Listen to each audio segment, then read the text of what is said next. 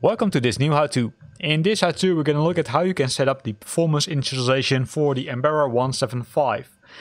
To go to the performance init page, you need to press the perf button, and the perf button will bring you to the perf index, which will contain the performance initialization, but also the departure limits, the cruise, the descent, the landing, the takeoff, the climb, the approach speed, the GALM, and the perf data, right? It contains a lot of information and is only page 1 of 2. Because if you go to the next page, it will give you some more information like fuel management and EO range. For now, we're going to focus on the perf init. The perf init by default will set up the tail based on the flight the one you provided, because by default in this early access version of this aircraft it isn't populated. So if you don't specify anything, I think it will be randomized. So keep that in mind, that you might want to change it before flying. Then we've got the perf factor, which is cool, and we've got the fuel reserve. The fuel reserve is currently not, I would say, animated. You can set it either to 30 minutes or to 2205 lb, right? But as mentioned in their documentation, it's not programmed. So it's simply, if you change anything, the aircraft will ignore it. So there's one thing which you might need to set up, and that's the takeoff and landing view. So the takeoff and landing view normally could be collected from the flight plan, right? So based on your flight plan, you can see, okay, hey, what's the takeoff and landing view, what's the required values, and if you know it, right, so I'm gonna simply use some dummy values. You can specify it like this, so 500/600, and then press that button over here, which will load the takeoff and landing view correctly. Now based on this, you can see that there are more pages, right? So let's press the next page. On the next page we can see the cruise altitude. The cruise altitude refers to the altitude where you are located on if you're, I would say, in the air, and that's the maximum altitude where you're cruising. And currently it's set to 50, but if you want to set it to, for example, 3 or 250, so flight level 25,000 feet, you can either press it like this or do it like this, and then simply hit the button over here, and that will update the flight plan or the cruise altitude, right? The cruise winds refers to the wind and the direction of the wind and the, I would say, strength of the wind. So it's really important to, let's say, configure it. So let's assume that it comes from 320 with a speed of 22.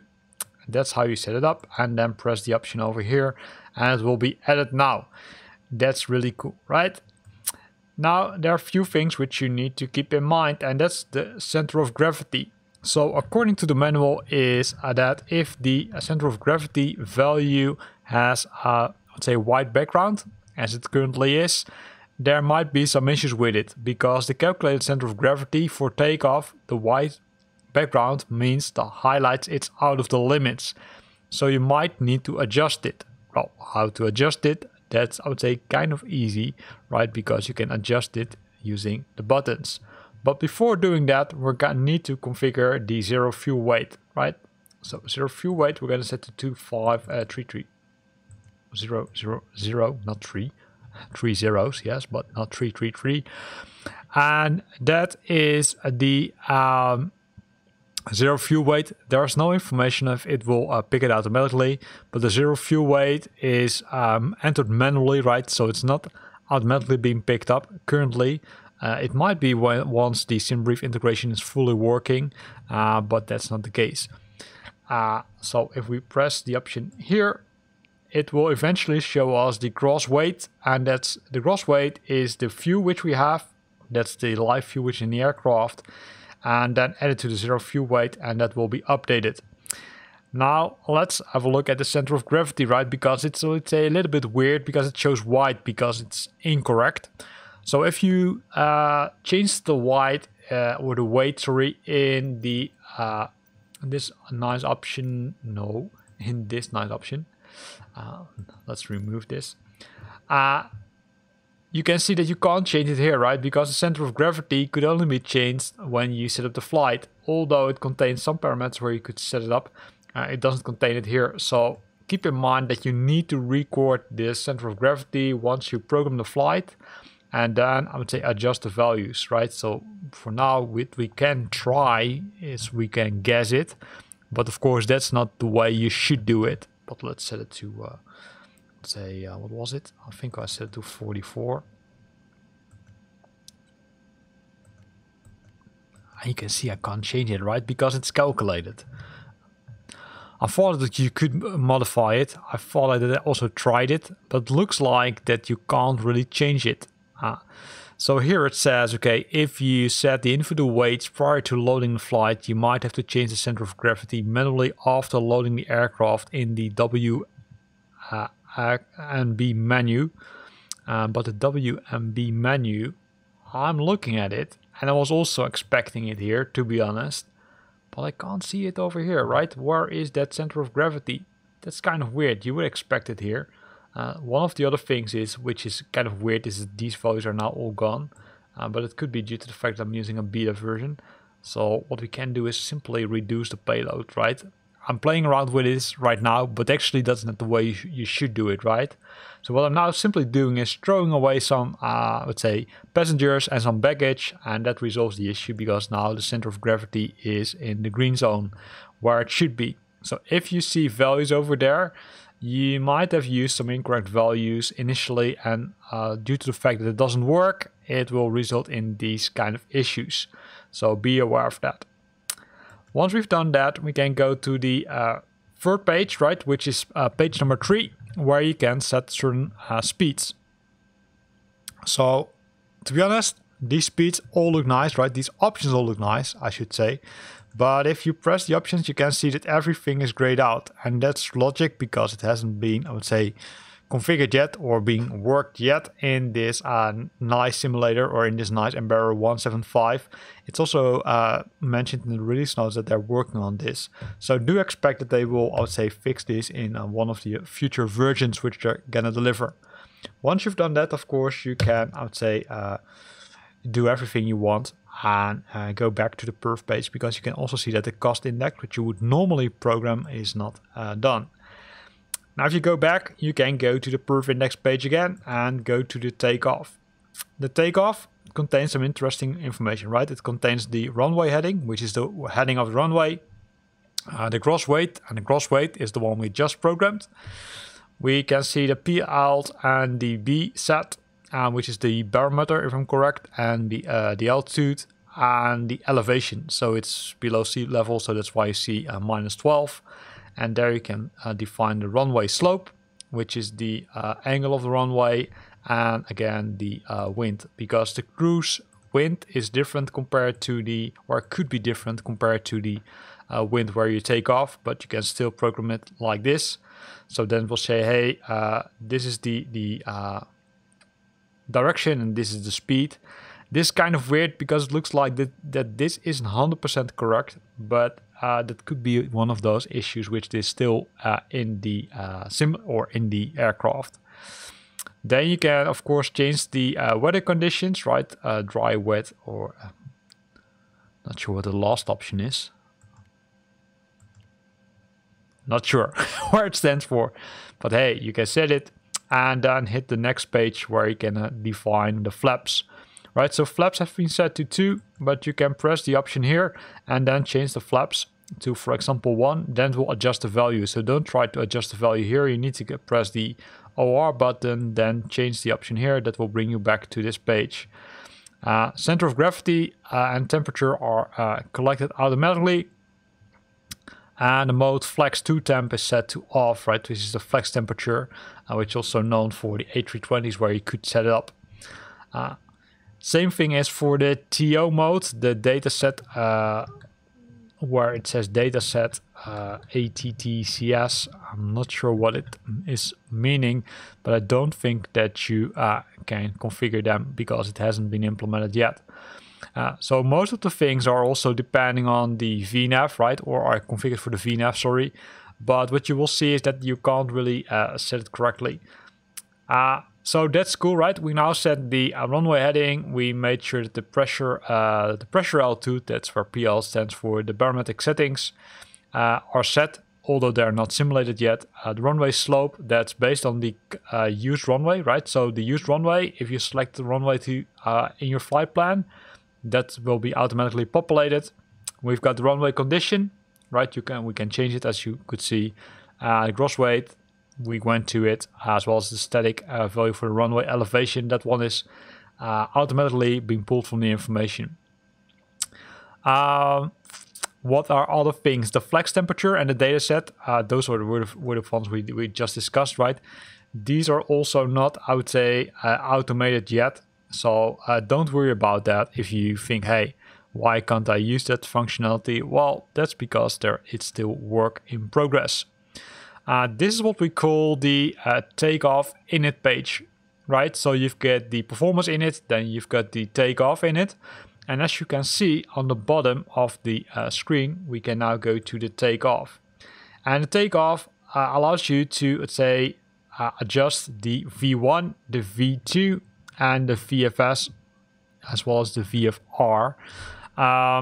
So that's what we call the takeoff page. And the takeoff page, all those values are automatically being calculated, right? The flaps, of course, are being, I would say, collected by the flaps from the flaps page, which we just set, right, in the perf init page. And then you've got the takeoff trim, and that one is also automatically being calculated based on the flap settings. So in our case, I would say we're good to go for this takeoff because it has done set the pitch to 10. And it has calculated all the nice other V speeds for us. Once you've done that, you can continue, of course, with the climb. And the climb page also contains the transition altitude, right? Which is the value which is hard-coded. I don't think you can change it. And all those other things which you see on this page are not set, right? So the only thing you can change is the cruise altitude. But hey, why would we change the cruise altitude here? Because we already did that. But all the other things are not, I would say, animated or built yet. So I do hope that they will be done automatically. The thing which I want to highlight is that the top of climb, which stands for the TOC, that altitude, that's the flight plan you want to stay en route, right? That's when you're, I'd say, on the destination altitude. That's something you can configure probably, but I didn't try it out yet. And the ETA, that will be automatically calculated. So that's good to know. That will be done based on the flight plan and the speed, of course. The other settings, like the top of climb distance to go, the fuel remaining, etc., that is all being marked red in the manual. So that probably means that it isn't, I would say, correctly programmed yet. You can see that the speed is set to 300, and so that's the maximum speed. And that's what you can configure here. Once we've gone to that section, we can go to the cruise. And the cruise altitude is, I'd say, a little bit as the other pages, right? The cruise altitude, I would say the only thing which is currently working is the planned altitude, but all the other settings, they're not implemented yet. So I'm not going to go to them. Probably will record a new video once they are released, right? Once the new version has been released, that's the correct wording. Descending, right? Descending, okay, hey, what can you configure here? Once you're in the phase of descending the aircraft, there is also nothing you can configure except for the transition altitude, right? The transitional level. That's a user configured value, which is currently set to a value which is automatically being done by the flight simulator. It's a 180, which is kind of the same as the one we saw earlier, right? All the other ones are currently not working and you can't program them. So that's is a pity for you if you expected that they would have been animated. But that unfortunately isn't done yet. But do believe me, they're working hard to get it working for you as soon as possible. So let's assume that we're almost ready for landing, right? then we can configure the landing. And the landing, here you can see the same things, right? So by default, the flaps are set to full. To be honest, what I expect that it would bring us to the landing init page, right? Because how would it calculate all these things without any values which we provide? Well, this looks like to be, I would say, an issue with the pages, because it should have brought us to the landing initialization page, where we can set up the runway heading as well as the information for the airport, or say the destination airport, like for example the wind and the wind direction, of course, but also we can change the approach type, right? It's currently set to MPA and Cat1, but you can also set it to Cat2 and Cat3. That will change this value, and then it will use that for the speeds, if I understand correctly. The flaps can be easily changed by pressing this left number 3 button, as well as the icing can be changed over here using the yes and no buttons here.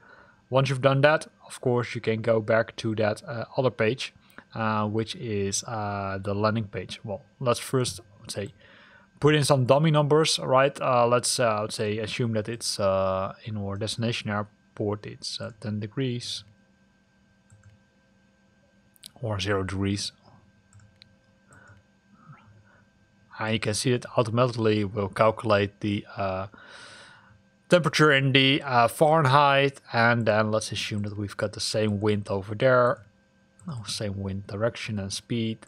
You can set it over here. And here you can see something weird, because in the departure page it was automatically being set. In this case it's not being set here, but that's not a real issue for now. Work in progress. Runway heading, since we didn't select the runway, that's why it didn't populate it. But if you would say have a runway at 240 degrees, you can set it like that. And that will populate this information. So it looks like that the wind is, I would say, depending on both the runway heading as well as the wind information over here. Now, if you would go to the landing page again, you can see that all the values have now been populated. So that's really cool, right? So nothing which we need to do right now. You can still see that there's some other pages like the approach speed, where some static values are being programmed, right? These are the maximum speeds. With flap 1 you can fly 180 max, with flap 2 160, and then with the other values, of course, less and less. It's set to fixed or green dot. You currently can't change anything over here, but hey, that's what it is. The same thing is for the departing limit. The speed limit is set to 111, right? After that, it will, I would say you could fly faster, but this all has to do with VNAV, and since VNAV hasn't been added to the aircraft yet, don't expect this part to work. So here ends this video. In this video we went to the whole perf init page and all the different options which you could set at this moment, right? Because this is let's say version 090 of the aircraft. Do expect some more releases coming up in the future which will bring you some more information and some more functionalities. Hope you liked this video. If you liked it, then consider to use the like button. If you got questions or comments, then feel free to post them in the comment box below. And if you want to stay up to date about new videos I'm posting, then make sure that you're subscribing to my channel. Thanks for watching and see you next time.